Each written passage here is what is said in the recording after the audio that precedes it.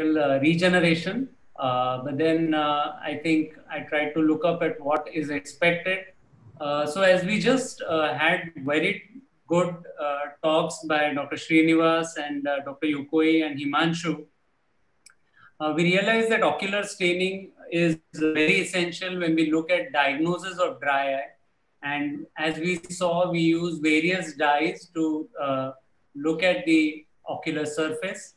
And it's also very essential that the surface staining gives us some idea about the degree or severity of the dry eye.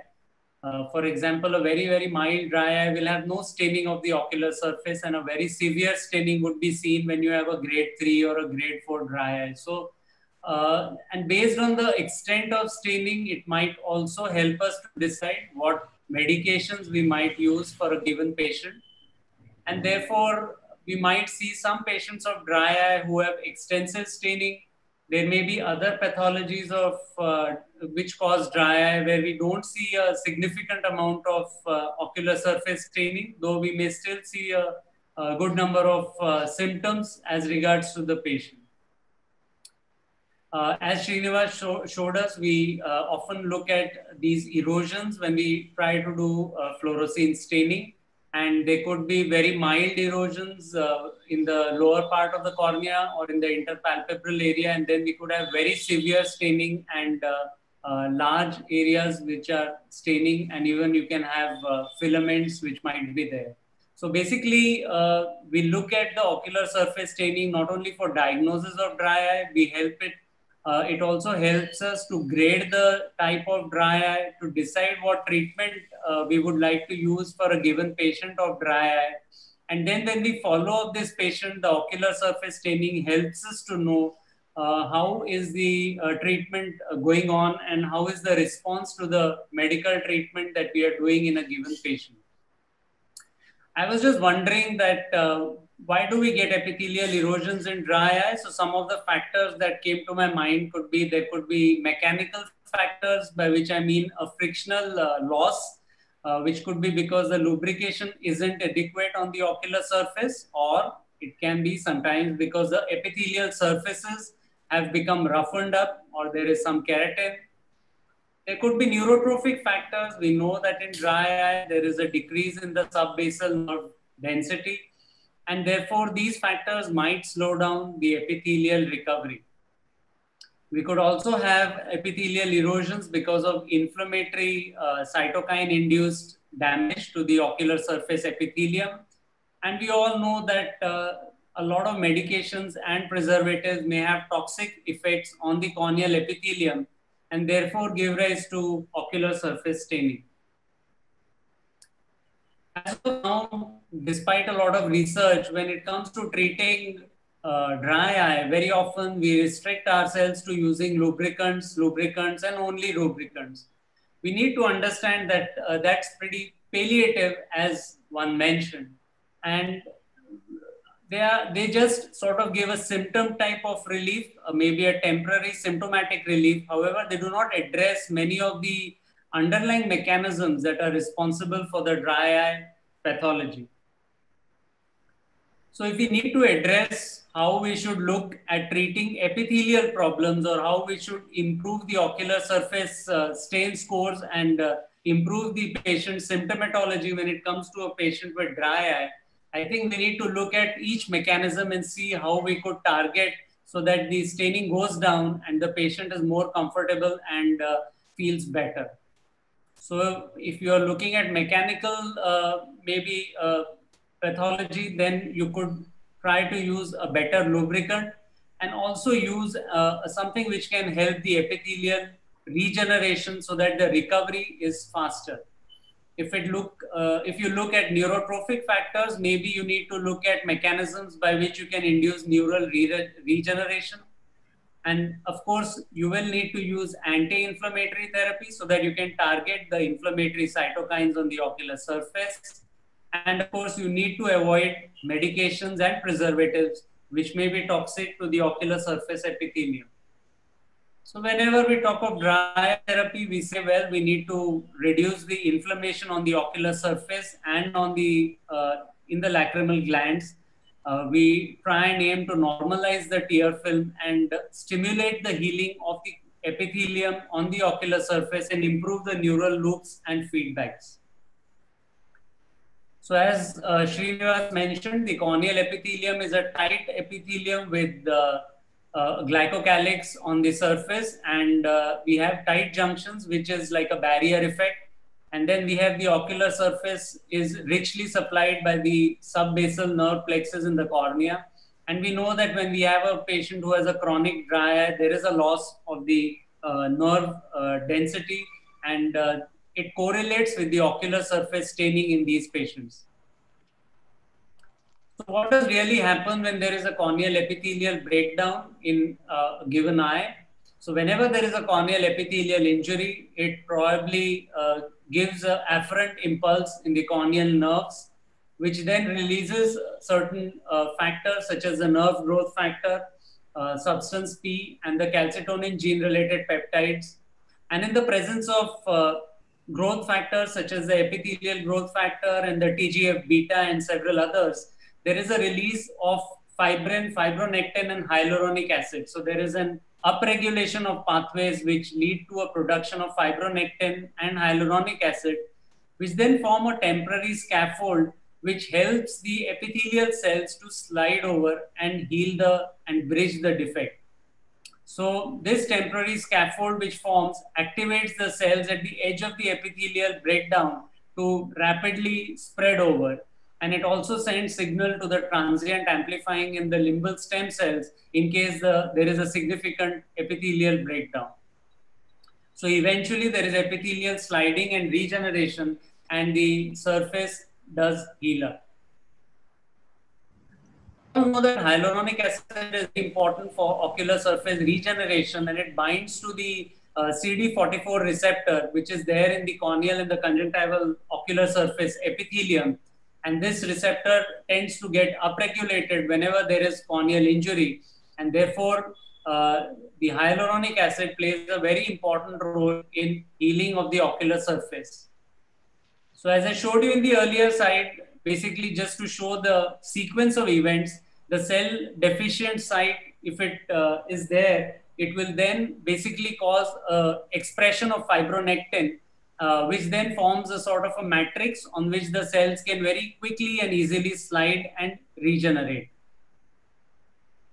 And we know that fibronectin is expressed in wounded corneas, and it helps the epithelial healing, as has been shown in several publications. And once the epithelium does grow over the bare area, it then moves vertically and forms the 5 or the 6 layers of the epithelium, and it also differentiates into the various type of cells that we see in the epithelium.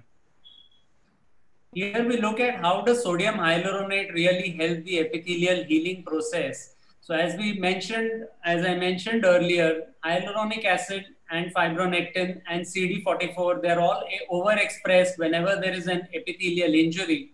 So when we use exogenous hyaluronic acid as eye drops, there is a basically binding of the hyaluronic acid to the fibronectin, which is laid down. And this basically again increases the way by which the epithelium can adhere, and then cells can migrate rapidly.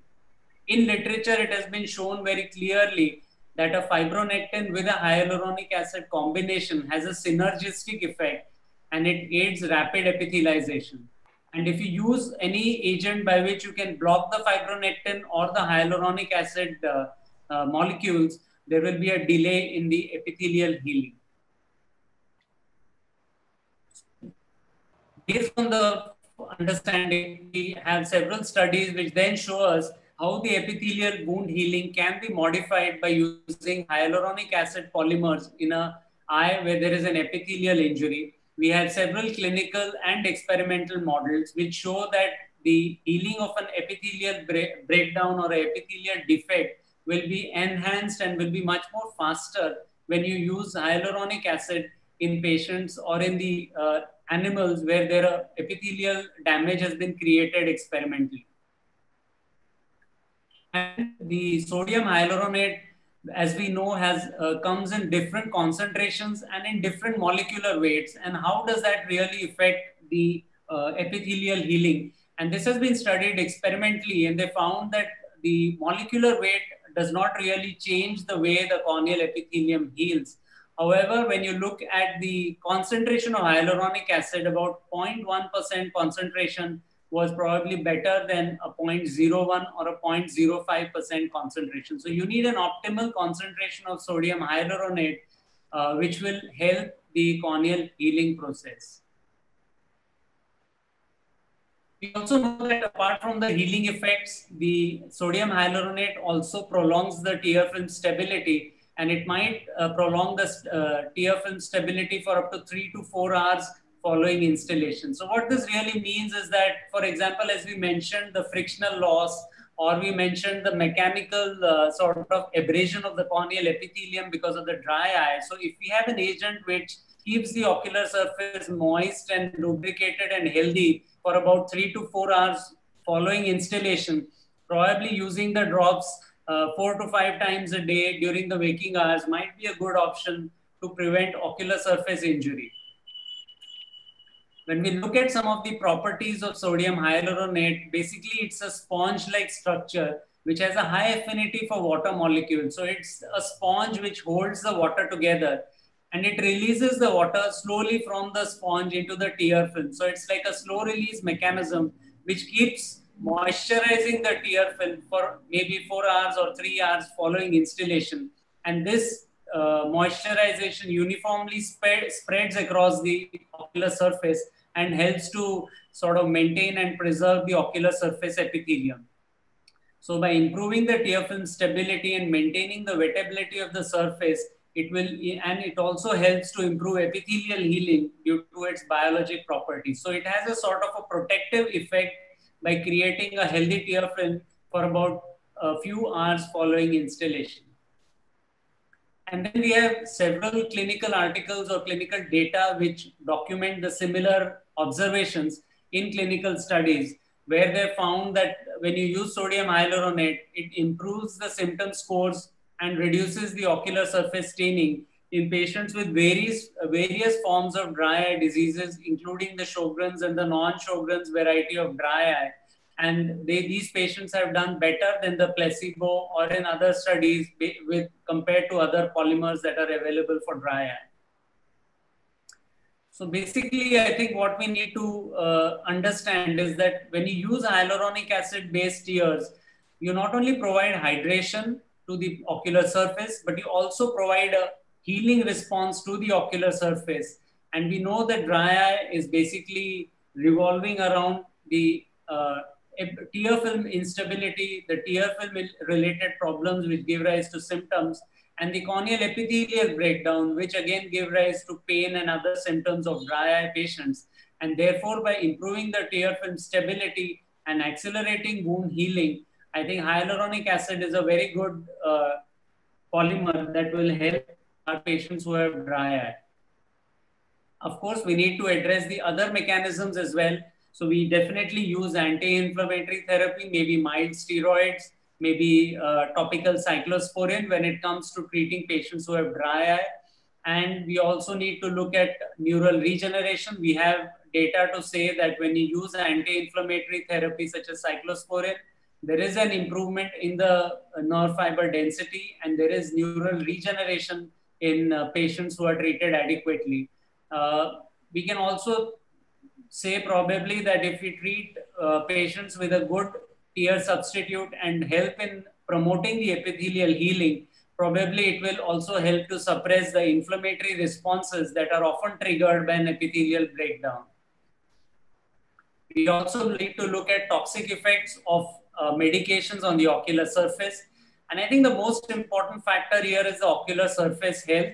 So whenever we have a patient where the ocular surface is unhealthy, for example, a patient who has dry eye, all these other factors become less important, and these patients quickly develop ocular surface toxicity, maybe because of, let's say, a benzalkonium chloride or an epitheliotoxic antibiotic or so on. We know that patients who have good ocular surface health are often able to sustain long durations of treatment with multiple drops, often with preservatives, but a dry ocular surface has very poor tolerance to these medications, which may be toxic, And we need to eliminate these toxic medications from the ocular surface and replace them with more friendly polymers and artificial tear substitutes which have minimum preservative. And at the end, I would like to say that whenever we treat a dry eye patient, I would like to see less and less of ocular surface staining once I start treatment for the patient. And I hope that as science progresses, we come to a situation where we probably don't see staining once we treat our patients well. And that would be a great achievement for all of us. Thank you.